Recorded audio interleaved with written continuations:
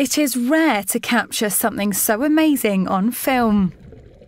Australia's Great Barrier Reef has this year spawned in one of nature's most impressive and rarely seen shows. The coral reef put on an encore performance, reproducing overnight for the second time in 2 months.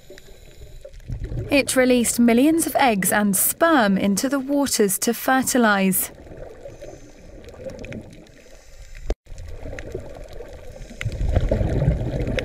Scientists and tourists have been marvelling in delight. There's coral down there smoking.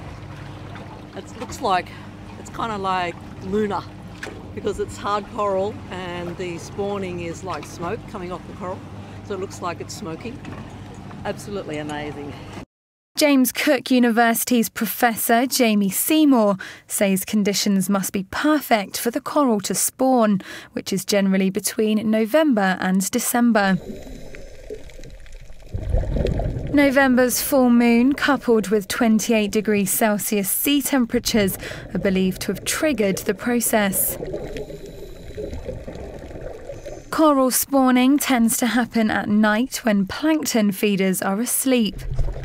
Only a small number of people get to witness the remarkable spectacle of nature reproducing.